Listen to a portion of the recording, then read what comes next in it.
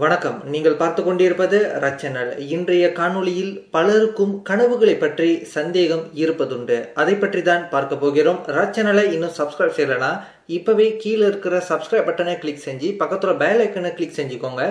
எங்களோட ஒவ்வொரு வீடியோவும் நோட்டிபிகேஷனோட உங்களுக்கு வரும். மனிதர்களுடைய வாழ்க்கையில கனவுகள் என்பது தவிர்க்க முடியாத ஒன்றுனே சொல்லி ஆகணும். மனிதர்களை போல விலங்குகளும் ஒரு சில கனவுகளை காண்பதா அறிவியல் ஆராய்ச்சிகள் புலப்படுத்துது. சில கனவுகள் நமக்கு சந்தோஷத்தையும் சில கனவுகள் நமக்கு பயத்தையும் ஏற்படுத்துவதுண்டு. இரவில் கனவு கண்ட பிறகு திடீர்னு அப்போதே நாம் திடுக்கிட்டு எழுவதும் உண்டு. அல்லது விடிந்த பிறகு இரவுல நாம கண்ட கனவை நினைவுபடுத்தி நாம் பார்க்க முயற்சிப்பதும் உண்டு. பலர் காலையில் கனவை நினைவுபடுத்தி பார்ப்பதில் தோல்வியே அடைகிறார்கள். இன்று இதை கனவில் கண்டால் நீங்கள் தான் அதிர்ஷ்டசாலி. அது என்னன்னு நம்ம பார்க்க போறோம். முதலாவதா சொல்லப்படுவது பழைய காலத்தின் சிலை வடிவமாக இருக்கும் யாழி சிலை. அவங்க இந்து கோவில்களில் பலவற்றில் முன்வாயில் பகுதியில் இருபுறமும் இருக்கும் யாழி சிலையை கனவில் கண்டால் உங்களுக்கு அதிர்ஷ்டம் என்றே கூறப்படுகிறது. சிங்கம், குதிரை, யானை உருவங்களின் கலவையாக யாழி உலகிலேயே வலிமையானதாகவும் புராணங்களில் சித்தரிக்கப்படுகிறது.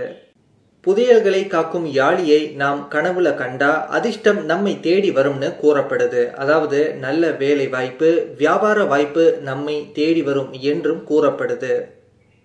இரண்டாவதா, எந்த இடம் என்று தெரியாம அந்த இடம் நன்றாக தீப்பிடித்து எரிவது போல நம் கனவு கண்டா நமக்கு வளமான வாழ்க்கை அமைய போதுன்னு அர்த்தமாகும்.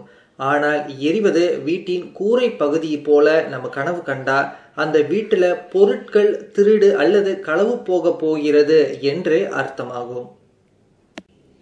மூன்றாவதாக, ஒரு வீட்டின் முன்வாயில் கதவு திறந்திருப்பது போல கனவு காண்பது நாம் செய்யும் வியாபாரம் அல்லது உத்தியோகம் வேலையில் அதிக லாபம் கிடைக்க போகிறது என்றும் நம்பப்படுகிறது.